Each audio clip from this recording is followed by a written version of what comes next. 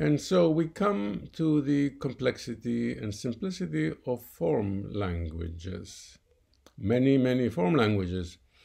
There are about 3 modernist form languages, very poor in vocabulary, but hundreds, if not thousands, of more traditional form languages. And already we have several major problems.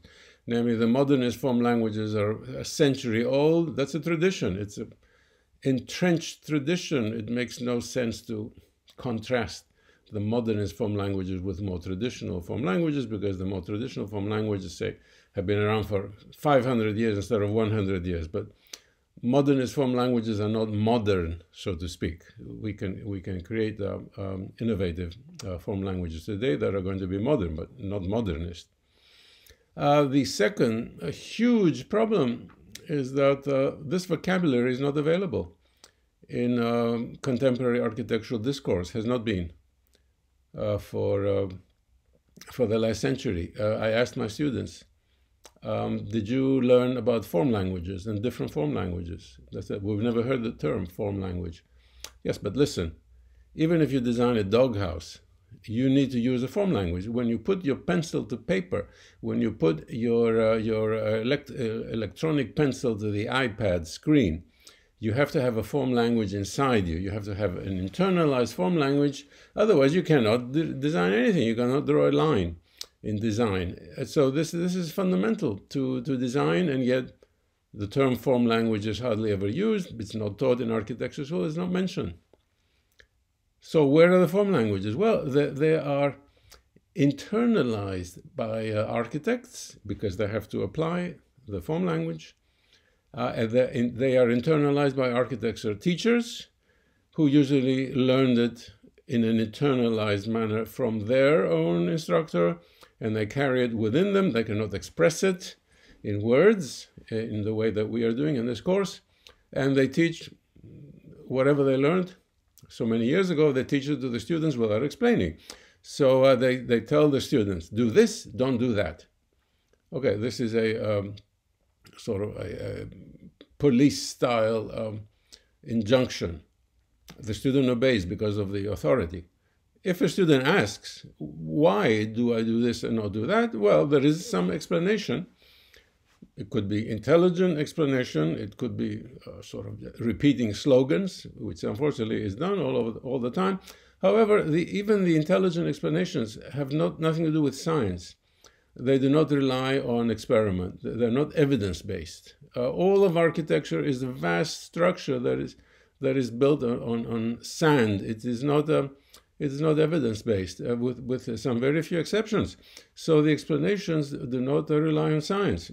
So this is part of this course, to wake people up, to try to redo the foundation, so that when a student asks, why do I do this and not that, then we have a scientific explanation based on medical data that the user feels better, it's better for the user's long-term health, etc., etc.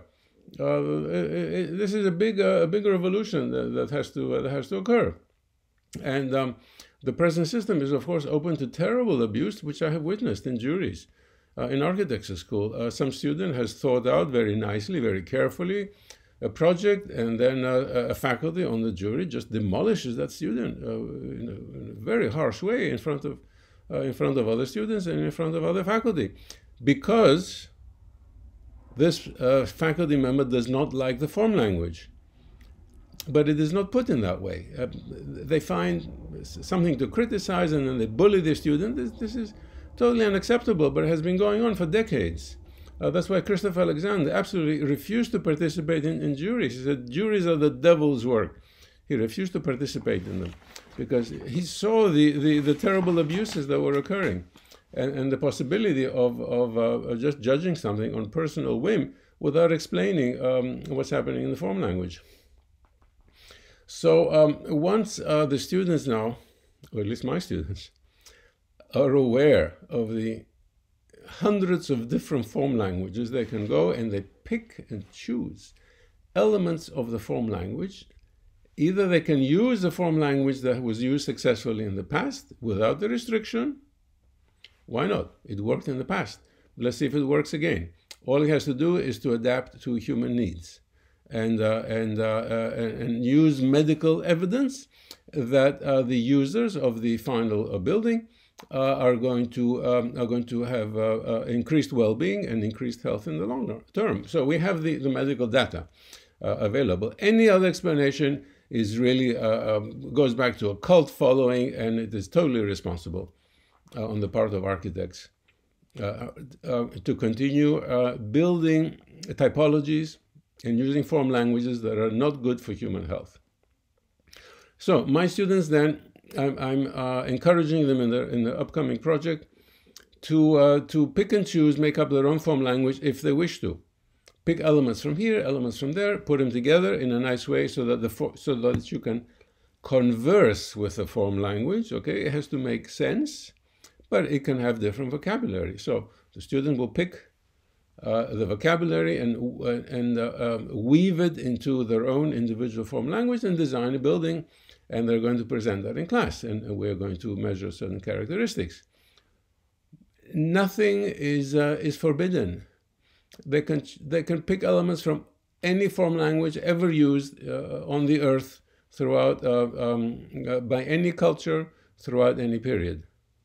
Why limit that? The limits are ideological. They're ideological blinders imposed by some sort of totalitarian thought that has, unfortunately, it goes back to the Bauhaus and the 20s, the early 20s, in Germany especially. So the students will use this form language. And they also know something else. They know about the pattern language. It's another elephant in the room. Pattern language is never discussed in architecture school. So, okay, we have the form language, and that's what we're discussing this week and next week. But there's also the pattern language, which if your design does not satisfy several key patterns, is not going to be adaptive to human use. And the pattern language is totally ignored. Therefore, you may get a nice design, a nice form language that fails to satisfy the patterns, in which case it looks pretty, but it is dysfunctional. So these are two huge pieces of architectural practice and architectural design and theory that are hardly ever discussed. So what is left of architectural theory? Just slogans from the 1920s? Come on, it's time to throw the garbage out of the window and help the students to learn how to design healing and healthy environments for everybody. So someone may criticize what I'm saying and say, well, you're introducing all these new concepts. We have not needed the concept and vocabulary of form language. We've been getting along for 100 years. Perfectly fine, thank you. So you mind your own business. What I'm saying, though, is that everyone has an internalized form language. Even if you don't discuss it, it is hidden. You cannot do without it. Architecture is form language.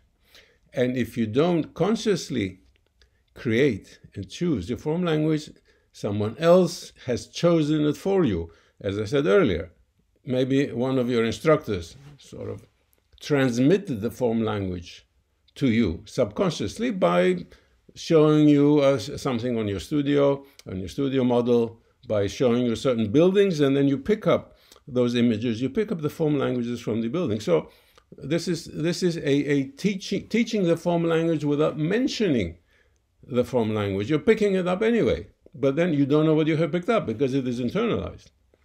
Second thing, be aware. Rings a red alarm.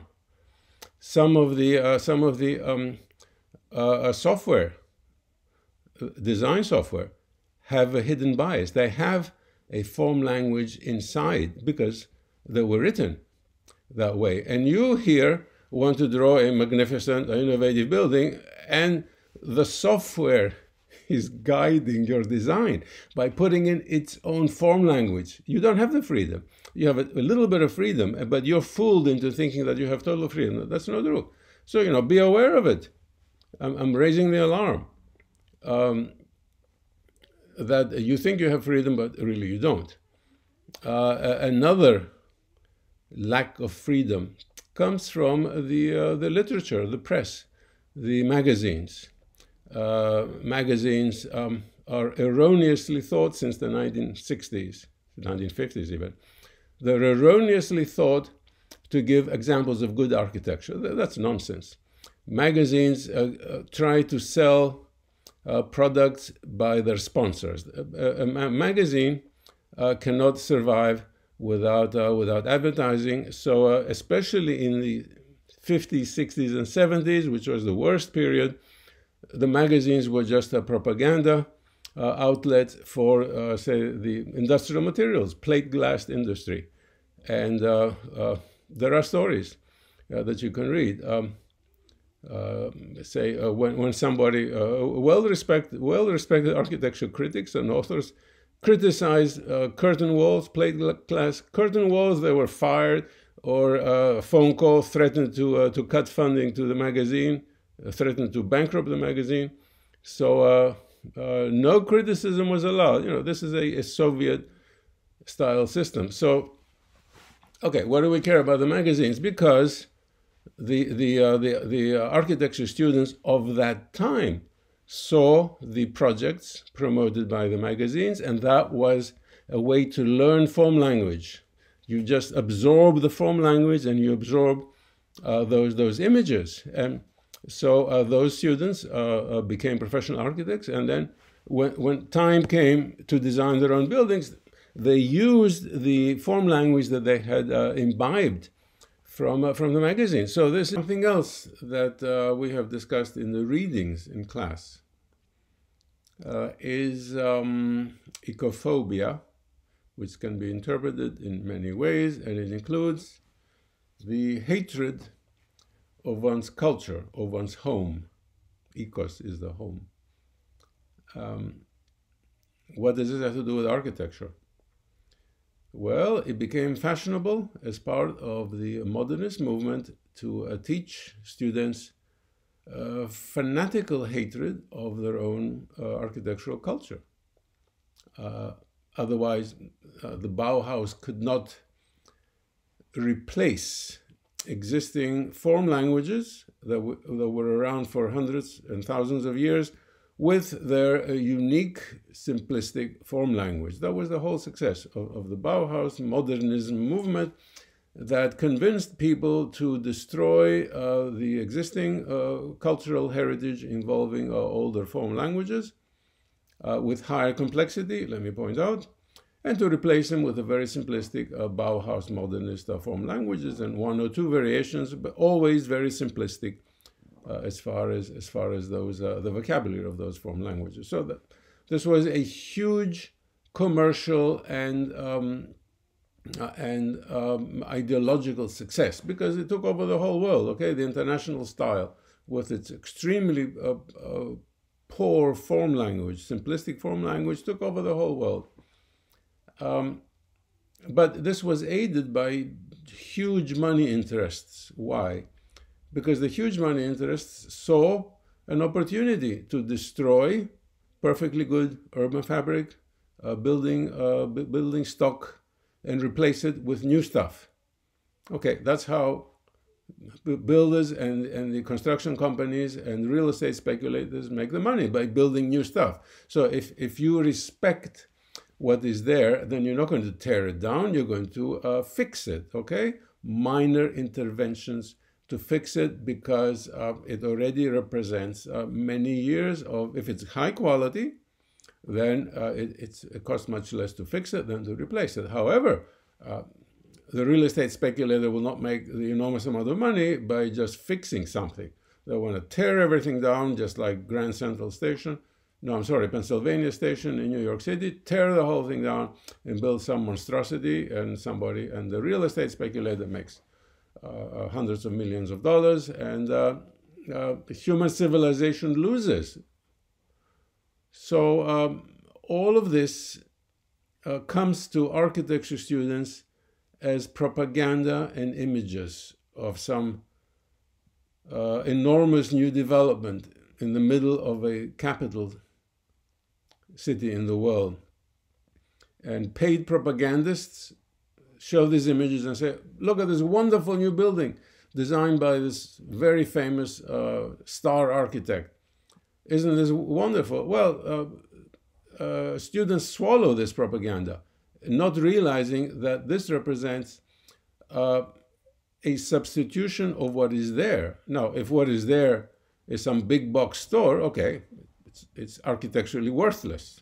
If it's replaced by a monstrosity, well, you cannot complain. But it could be a cathedral. I mean, as I speak, there is a wonderful church in Lille, France, that a Gothic church that's going to be destroyed in order to erect some concrete box that's horribly ugly and depressing.